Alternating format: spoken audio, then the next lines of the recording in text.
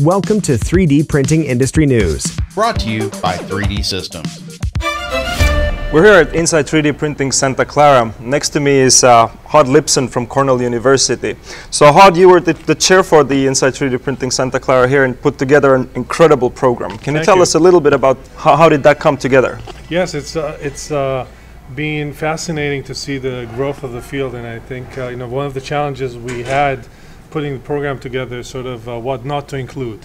Sure. The program is sort of sprawling, and it's you can see how 3D printing is really entering almost every field. We have everything from medical printing to biology to aircrafts to printing food. So it's just getting into every field, and it's quite a challenge to keep track of everything. But we've managed to do that. Sure. Obviously done a great job with that. Thank you. So how do you see the role of trade shows and shows like Inside 3D Printing for the pushing the industry forward with 3D printing? It's the field is growing so fast, so quickly, and the topics are becoming. And then there's so many topics involved in 3D printing that I think what the role of trade shows is to put it all together, to create one spot where you can go and you can in 1 day or 2 days just get an idea of what's going on. And usually if you're in a particular area, you want to drill a little bit more deeper into that area. But I think it's become very difficult to keep track of anything of the field in any other way. I still remember the old days where I sort of knew all the groups working on 3D printing. I knew what everybody was doing. I knew the literature. It was easy, but it's not easy anymore, and that's the role of trade shows. Definitely, and the development is so fast. And now a lot of people talking about the hype curve around 3D printing. So what are your views on that? So, every other talk, you see somebody pulling up the hype curve and saying, okay, we're on the, on the upside, but soon we're going to be on the downside, and everybody's thinking about what's going to happen then and so forth. But at the same time that people are saying that, what you'll notice is that they're updating their figures, their predictions upwards. Every talk I've seen where people bring statistics about number of products made, number of amount of material consumed, number of printers sold, number of users, any way you look at it, it's going up and up. And not only is it going up, but the predictions for the future keep being updated up. So I'm thinking that maybe this particular technology is not going to follow the traditional hype curve. Maybe we're on a different curve, and some technologies, basic foundational infrastructure technologies, do not follow the hype curve.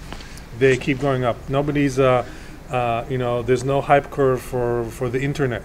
All right, so it keeps going up. It doesn't go down and then go up again and stop somewhere. It keeps going up. Computing is the same way. Communication the same way. There are certain basic technologies that are so fundamental to development that they just keep going up exponentially. I believe that 3D printing is one of those technologies. Everybody's talking about the hype curve. Everybody's talking about the trough that's coming soon, but I don't think we'll see that. I think it will keep growing. At least predictions keep being adjusted upwards.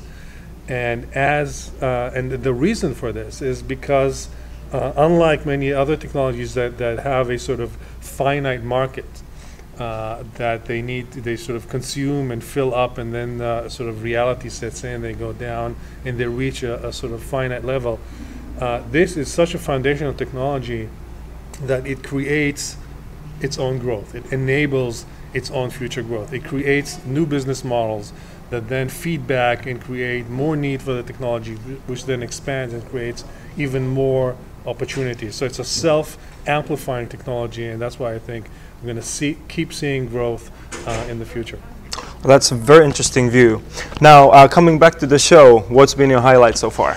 Oh, it's really difficult, to pick one or two. But one of the things that I've been fascinated with is new applications, new types of materials. So one thing some things that sort of indicate both new development and sort of maturity of the field. So new developments, for example, I've seen just recently a talk about printing rocket fuels. So we've heard printing You know, metals, we've heard printing plastic, we even heard printing chocolate and live cells. But printing fuels is a really new, exciting opportunity, and that just an example, one of 1,000 of different ways in which people are using this technology to really even expand the range of space travel. Who thought?